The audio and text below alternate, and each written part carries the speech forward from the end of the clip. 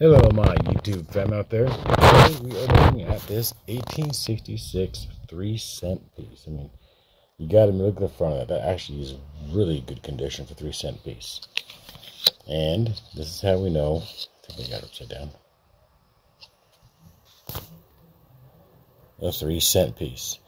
It looks just like it's supposed to look.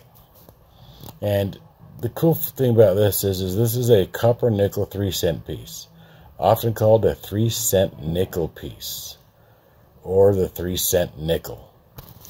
So basically, this was supposed to be America's first nickel.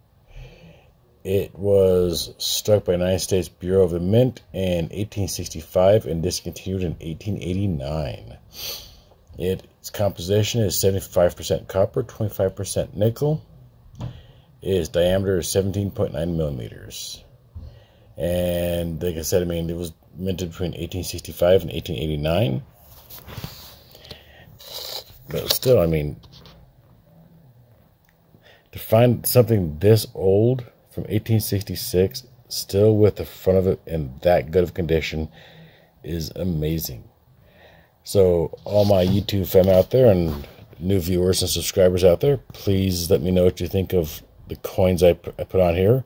In the comments, give me some likes, give me some subscribes if you wish.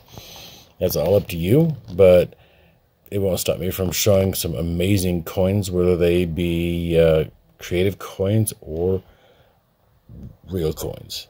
So until next time, you guys have a wonderful evening. Bye.